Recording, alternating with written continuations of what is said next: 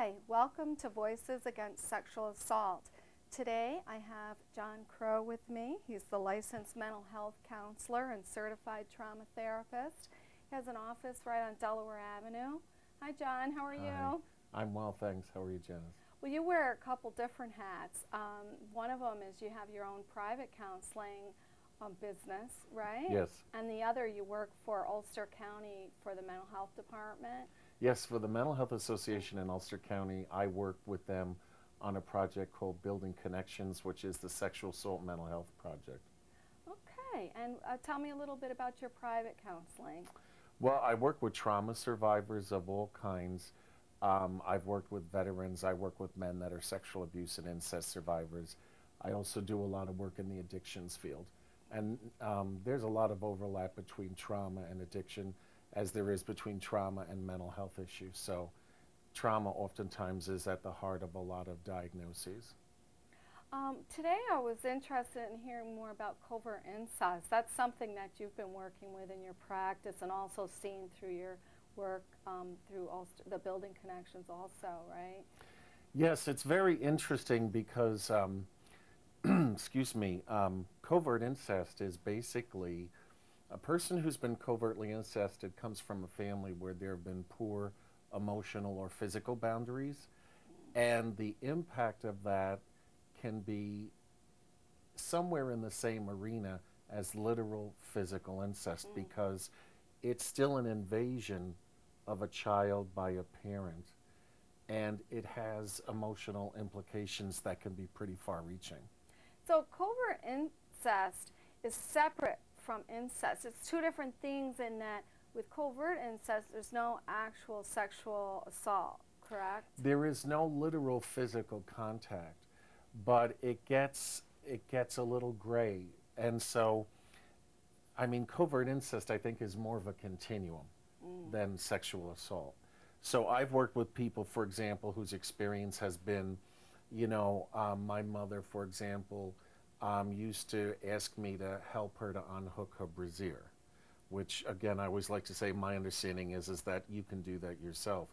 Or someone who had a parent who walked around the house scantily clad, or where there was a kind of a gratuitous nudity.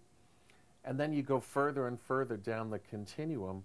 I've also worked with people where the parentified child, and I'll say more about that in a minute, became the confidant of the adult and would sort of become an involuntary marriage counselor, up to and including hearing stories about the parent's intimate life, which is very invasive for a child to experience. If we go back to sort of the beginning of covert incest in terms of how it develops within the family or within the family structure, can it happen in single parent homes? Can it happen in dual parent homes? And what about extended households in terms of, if they're grandparents and parents within the house? Well, the interesting thing that I see with covert incest is it's very much intergenerational. So if I'm working with someone who's an adult and they're struggling with issues around boundaries themselves, there's a pretty good chance that their parent invaded their emotional space and their role in the family, and that the same thing happened to the parent. So it's not uncommon, for example, for a parent who was made the caregiver of their parent passes that expectation on to their child. So they then expect the child to be the parent's primary emotional caregiver. So it runs usually through several generations. Oh, it does. Oh. And I don't think it's any more prone to happen. People may think that in single parent families. What the real bottom line is, are there good emotional boundaries, physical boundaries, and sexual boundaries in the family? If there are good boundaries in the family, whether it's single parent or two parent families, then that child will be healthy. If the boundaries are poor, then that child is going to grow up as an adult with issues. So say it's a two-parent household, husband and wife, and one of the parents is sort of less involved with the family. They're not participating in activities or the bill paying or whatever, and they're sort of, I think the term shadow parent. So they're sort of the parent that's not really involved. Their physical presence is there. And then the invasive parent is a little more in charge of everything and more on top of everything, but they're looking for emotional connection. Is that correct? And they're not Very really much getting so. it from their spouse, so they're turning to the child for advice, comfort, just for really their emotional support. Well, absolutely. And what's going on with the non-engaged parent can simply be an emotional detachment, or it can be an addiction. Oh, So what happens is it could be different circumstances that okay. make that parent uninvolved or detached. You mean they could be an addicted parent, addicted to substance abuse? Absolutely. Oh, and that's why they're not engaged. Absolutely. So it might not necessarily just be their lack of interest, or they have, just no affect or whatever. It could be their addiction's taking them elsewhere. It could be that. It could be one of those sort of emotionally cold, remote families. But what I tend to see is a lot of it in addicted families. Oh, so the addicted parent is otherwise preoccupied with their addiction. Absolutely. So leaving the remaining parent with no emotional support and turning to the child. And the parent then turns to the child, who becomes either the father or mother's primary caregiver. Okay. The non-addicted spouse basically invades the subsystem of the child and brings them up to the level of parent, to be a peer with the non-addicted parent. Someone to turn to, someone to talk about what's going on. Okay. And now in a single parent household, would that single parent necessarily be an addicted person? Or would that person be a non-addicted person turning to the child? Would they have come from a relationship with an addicted person? Possibly. I think the most important thing in a single parent family is to make sure that the single parent has a peer support system. So then that single parent is not going to rely on children to meet the emotional needs of an adult. In a family where there's two parents and one of them is addicted, the issue that really needs to be dealt with is the addiction and the impact that the addiction is having on the family. But when someone decides to stay with someone who's actively addicted, they're more prone to get their needs met by sort of picking a child as their emotional caregiver. And I'm sure all this is done like subconsciously. The invasive parent, do they even realize what they're doing when they're drawing in this child? I don't think so. It's fascinating how much of this is subconscious, but as a family systems therapist, systems always seek balance. So if one of the parents or one of the partners abdicates, then that space is left open. And so in a sense, the system seeks equilibrium. And so the parent pulls a child up to try and take the place of the absent parent. Now, what signs can someone see in a child to help see that there's something wrong? So that we could reach out to this child and guide them toward help. And I mean, you want to say a teacher, a nurse, but I mean, it could be anyone in a community. How could we identify there's a problem? Well, it's really interesting because most children that experience covert incest don't see it as a problem. Because it's natural to them, right? Well, that's what they know. And so I have a couple of things that I listen for, which is when someone says to me, my mother was my best friend, that sort of gives me pause, because I want to know what that means, because it's good to have your mother also be a friend. But when someone says they're the best friend, that sort of gives me pause. And also, I'll sometimes ask people when I'm first seeing them, did you ever feel like a relationship with either parent might have been too close? And sometimes we can then begin to explore it. But the tricky thing is that someone who's been covertly incested, as opposed to someone who's been overtly incested, where there's been literal physical touch, the person who's been covertly incested feels privileged. Oh, really? Because that person as a child has heard things like, if it wasn't for you, I don't know what I'd do. But then they also hear troubling messages like, I don't know why your father can't be more like you. You're so understanding and you're so compassionate. And so that child is taught to believe that he or she has the power to control the emotions of an adult. Okay. So that's why this is really an issue. And when someone comes to see me, what usually will bring them in the door if they have a history of covert incest is relationship issues. You know, so it's usually their partner or spouse who will say, this person just won't get close to me. They won't let me in. They have intimacy issues. And usually part of the reason that happens is someone who's been covertly incested has a very visceral fear of being trapped. Because as a child, they were trapped.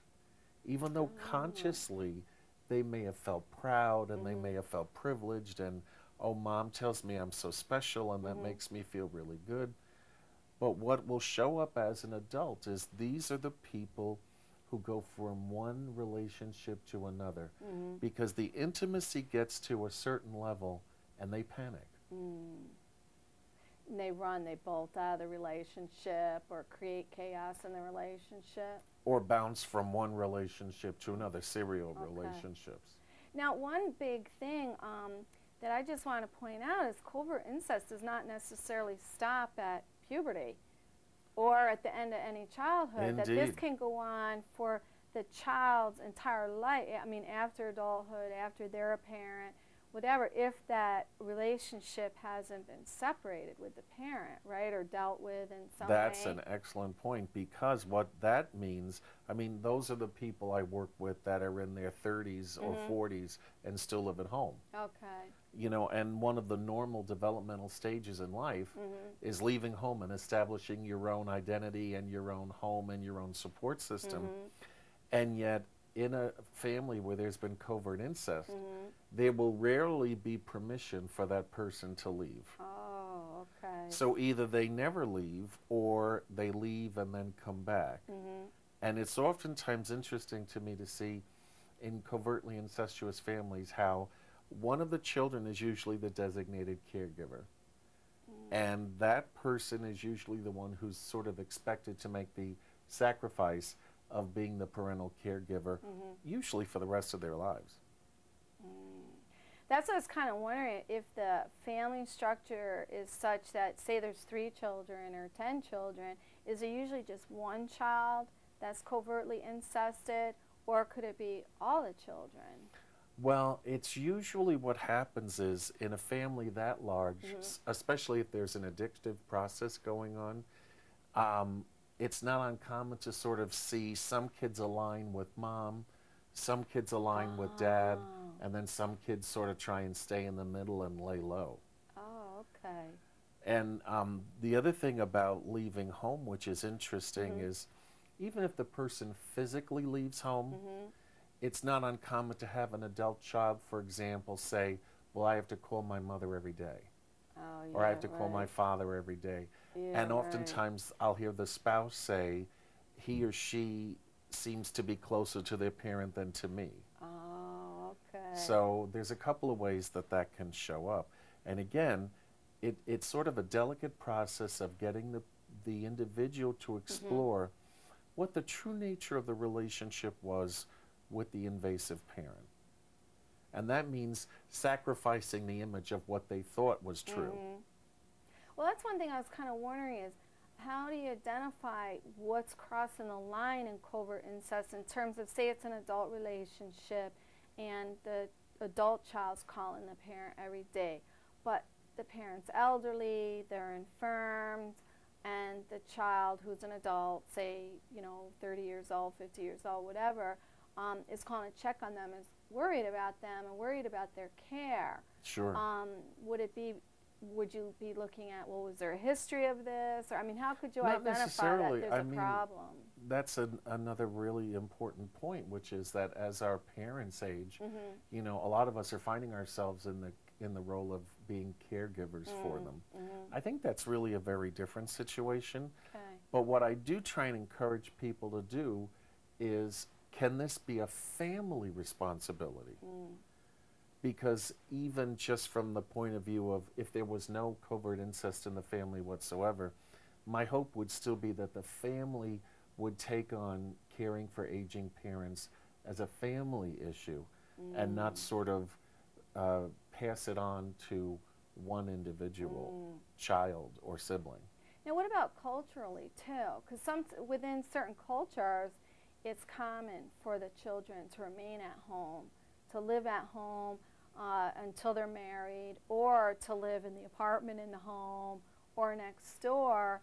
So how do you identify, like, it's a problem relationship or it's a healthy relationship? Well, I've had this discussion with some colleagues because I was working with someone once who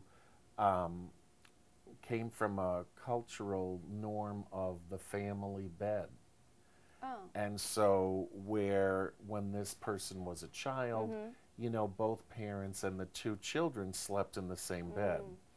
If there's a cultural norm. I hear that a lot, actually, so yeah. Right. If it's a cultural norm, I think that's one thing. But people have to remember that in this larger culture, that is not the norm. And so I think that eventually that child is going to run into a situation either with peers at school or at some point where he or she is going to realize there's a dissonance here, that what I'm experiencing or did experience is not the norm in the larger society.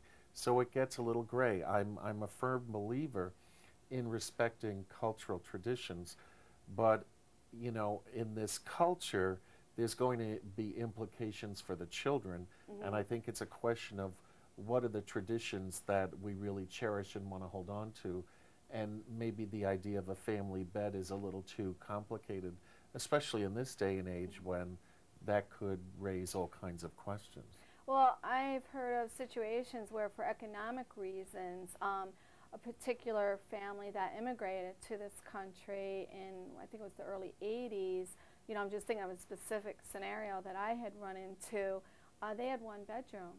And I think there were 10 members of the family total. So many of them were in the bed and other ones on bedding on the floor, but they were not all individually bedded down. Right. You know, however many could fit in that double bed is who slept in that double bed, and then everyone else just slept all around on the floor. And indeed, you know, economic circumstances dictate the choices that people make, certainly. And I'm not going to say that a family emigrating to this country is any more at risk than any other group. But I think it's one of those situations where it really comes down to, I think the common denominator is, what are the emotional boundaries in the house? That's what I was thinking. It's more really about what are the symptoms, what are the problems, what's kind of going on in terms of is that person having healthy relationships, and is it healthy boundaries within everyone in the family? And I've worked with a lot of people that, you know, grew up poor. Yeah. And had scenarios where I had to share a bed with my brother or two brothers and so forth. And the key is if it's an emotionally healthy family with good boundaries, then that's just something that family had to do to survive. That's a good point. Yeah, because they still have boundaries on what's acceptable. And they're not, I think one of the key things from my understanding of covert incest is a child carrying an unnecessary burden or unrealistic burden, a burden that's not healthy, that's not good for the child, it's not good for the parent. You know, is that what's going on, or are they just, you know, helping each other out and, you know, whatever for economic reasons? I think when a parent starts turning to the child and, you know, being the buddy and wanting to confine them, that it's just such a heavy burden for the child to carry, because they're trying to meet those needs of the adult, which is like impossible. And even when the child becomes an adult, I mean, if they're 60 and their parents 85 and it's still going on, you know, nothing ever changed it, I can see where it would totally handicap that individual. Well, I usually see this in my adult clients. And again, what I'll see is a fear of being trapped in a relationship, a fear of being controlled in a relationship. This person is usually a distancer, and so nobody gets particularly close. And then again, as I was saying earlier, I have to sort of look at what's showing up in the here and now to find out what happened in the there and then. Do you find that the adult children that you meet with have become addicted to substance abuse themselves or substances themselves. Well, that's a good point because some do, but one of the things, the book that I like to recommend to people is called Silently Seduced, and it's by Kenneth Adams. And I would say in about the 15 years I've been in private practice, I've probably had 70% of my clients read that book. Oh. And I think it really applies because there's a lot of addiction in this society, and when you're dealing with addiction, you're going to deal with poor boundaries. There's no such thing as an addicted family system that has healthy boundaries. When I was searching the website under covert incest, I saw that book came up a number of times, and you know, just from the preliminary sketch of it, I was like, oh, this looks like it's a pretty good book. So it's a great resource. And you know, the other kind of scenario I want to just mention in passing is that it can happen usually in Kenneth Adams' book. He looks at it from the point of view of mothers and sons and fathers and daughters, and he's a little rigid about that. Okay. Because I've worked with adult women, for example, who came from a family where a mom was struggling with mental illness. And so that daughter got pulled into a parentified role because, again, she was drawn in to try and keep the family stable. Sometimes the father was an equal partner and tried to address things. Sometimes the father was exhausted and handed that responsibility over to the daughter and became more peripheral. So it can be mother-daughter, mother-son, father-daughter, father-son. Okay, so it can go from same-sex parents. Absolutely. So it could be mother-daughter, father-son. And what about the difference in, what was I going to say, can it happen between siblings, where the siblings become the parents completely to give the emotional support to the parent? I mean, almost like, say there's a male and female child, and they sort of become the two parents in the household, but it's to support the, what would you call it, the shadow parent. Well, you know, the unfortunate... Or actually the invasive parent. Well, the unfortunate thing about that is the sibling who's the caregiver of the other siblings usually ends up being resented by them. Okay. Because that individual is in a no-win situation. They can't, if we go with the stereotypical situation of dad's the alcoholic and mom's the codependent, and so dad's more and more absent, he can't risk, and this is a son, let's say, he can't risk alienating what little affection there is from mom. But he wants to try and connect with dad, but then dad tends to be rejecting, both because of his addiction and also because dad feels increasingly shut out because of the over-close bond between son and mother. So when that young man, let's say, usually the oldest, but not always, when he becomes the surrogate parent of his siblings, they will oftentimes grow up to resent him, unfortunately. So sometimes that works where the addicted parent, as we're using this example, the father resents that the mother's turning to the child for emotional support. Absolutely. Wow. Well, now, what can people do, John? I know, can they email you? Are there websites they can go to? I mean, what can someone do for help?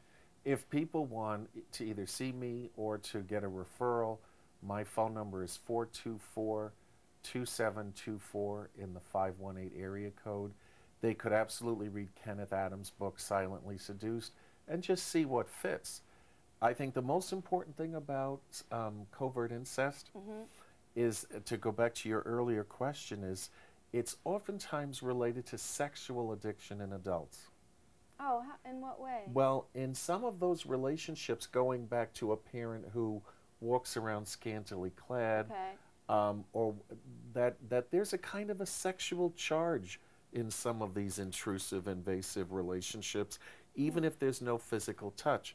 And so the child picks up on that sexual energy, and it's a very strong energy, and doesn't have the consciousness or the wherewithal developmentally to do anything with it. And so there's that titillation, that stimulation, there's the secrecy around it, there's the mixed messages around it, and a lot of people that have been covertly incested actually literally become sex addicts themselves. Oh. And the pattern will just keep repeating, parent to child, unless that cycle is broken. It can. There's always there's a subtext of inappropriate boundary crossing and sexual energy in a lot of covertly incestuous relationships. The child picks up on that, and I look at it like a lot of addictions. It's a sexual addiction, meaning that that person now as an adult is trying to solve this problem that's been handed to them of broken boundaries, more affect than they were ready to handle, things that were required of them that they weren't able to meet developmentally, and then also to numb all that out. Is there hope? Absolutely, absolutely. If someone's sexually addicted, there's a program called Sex and Love Addicts Anonymous, which is a wonderful 12-step program that has several meetings in the Capital District. And again, people can read Kenneth Adams' book. Not everyone who's covertly incested will become sexually addicted. They may have some other kind of compulsivity or addiction, and they may have none. They may be compulsive caregivers. If you're the one who's always taking care of other people, but you seem to never have any needs, one possible source of that could be covert incest. Now, since lack of boundaries is really a common thing in homes that there's been substance abuse, and it's also common in a covert incest home, and sometimes that both things are happening in the same home, how do you as a counselor start to break that down and start to kind of get through all of that? You know, do you work with the addiction first? Do you work with the effects of the covert incest first? I mean, how do you even start to kind of get through all that? Well, that's an important aspect of this, is where do you begin? If a person comes to me and they're actively seeking help, as much as possible, I try and work collaboratively with a client, because the last thing they need is an authority figure trying to get them to do what he or she wants them to do, because that's the exact situation they were raised in. So it's a real power sharing, flattening out the hierarchy as much as possible, collaborative relationship. So if, for example, if someone's sexual addiction, and all addictions of course are progressive, left untreated they always get worse. If someone's sexual addiction has accelerated to the point where they're engaging in any kind of life-threatening behavior, like unprotected sex, that's a place where I would intervene immediately. But the bottom line is someone's only going to stop even life-threatening behavior when they're ready to stop. So I try and build a collaborative sort of power-sharing relationship, and then I use a harm reduction approach in terms of, because most people usually know when they're putting themselves in danger, but if it's like, if I talk it through with them and have sort of like a joint agreement, how can we change your behavior? What problem is your behavior trying to solve? If you were to let go of this behavior, what skills might you need to replace it?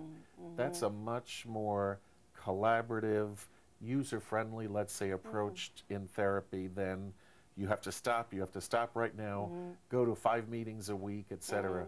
That kind of harm reduction approach is usually a lot more successful with addictions, even the most life-threatening ones.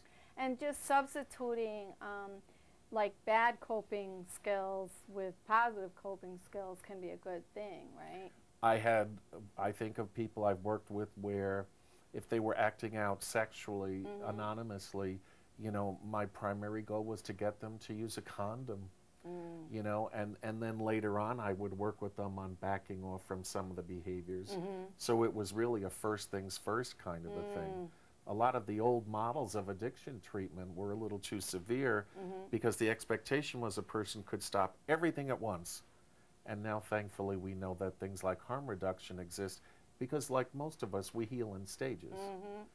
It's like peeling away the skin on an onion is how I think about it. You know, you've got all this stuff in there, and you just need to go through the layers and, you know, allow the client who's come to see you to kind of lead that and direct that way, especially what you're saying in this situation.